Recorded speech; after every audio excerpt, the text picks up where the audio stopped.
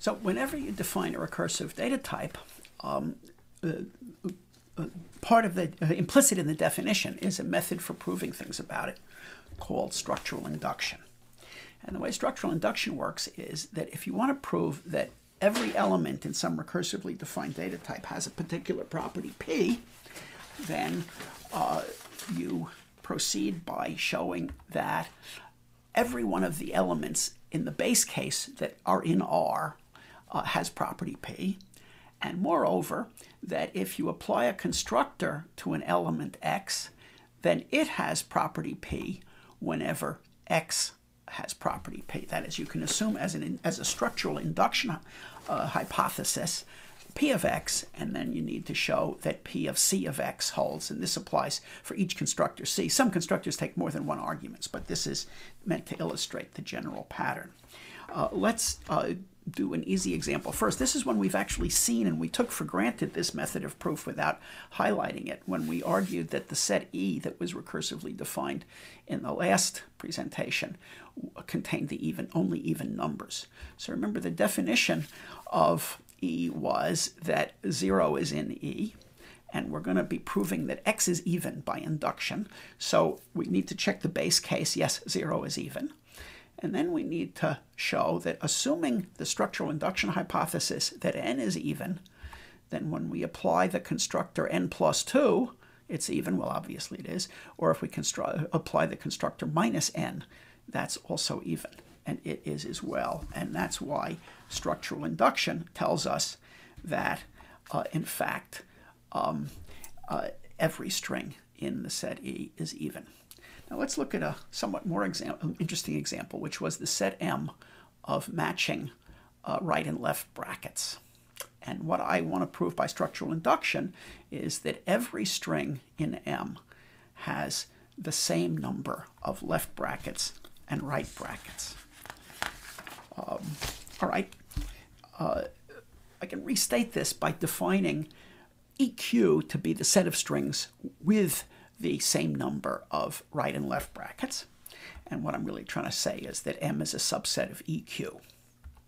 All right, now the way I'm going to prove this is by defining my induction hypothesis P of S to be that S is an EQ. That is, S has an equal number of left and right brackets. Well, let's remember what the definition of M was. The base case of M was the empty string with no brackets at all. And does the empty string satisfy P of S? Well, yeah, it has 0 right brackets and 0 left brackets, so it does have an equal number of left and right brackets. So we've established that the base case P of the empty string is true. Okay. Now we have to consider the constructor case. In the case of M, there's only one constructor, namely, if R and T are in M, then so is S, which you get by putting brackets around R and following it by T.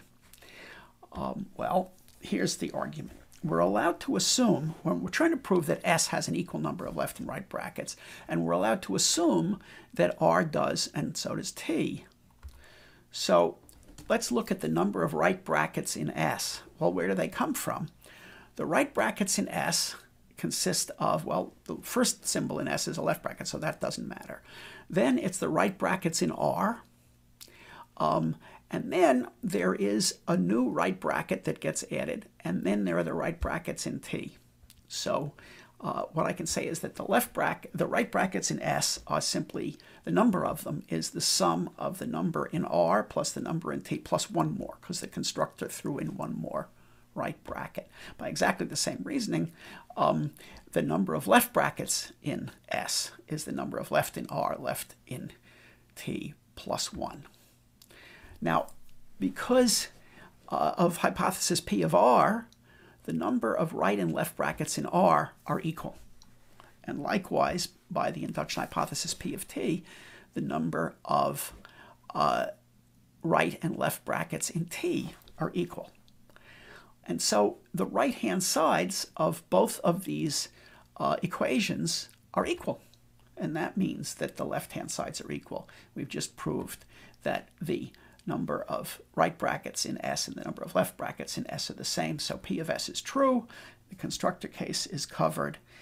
And we can conclude by structural induction that every S in the set M, a recursively defined set of strings of matched brackets, is in fact has an equal number of left and right brackets, which means that M is a subset of Q as claimed. Well, those were pretty easy structural inductions, and as with regular induction proofs, when you get the right induction hypothesis, the proofs tend to be easy. And we are going to work on an interesting example having to do with the F18 functions. One of the reasons why the F18s are what's considered in first-term calculus is that if you look at all of those functions, remember you got them by taking constant functions and the identity function and the function sine x, and then you could combine them in various ways by adding, multiplying, exponentiating, composing, taking inverses, that we didn't need to add a constructor of taking the derivative, because it turns out that you can prove by structural induction that the F18s are closed under taking derivatives, and that makes a lovely class problem.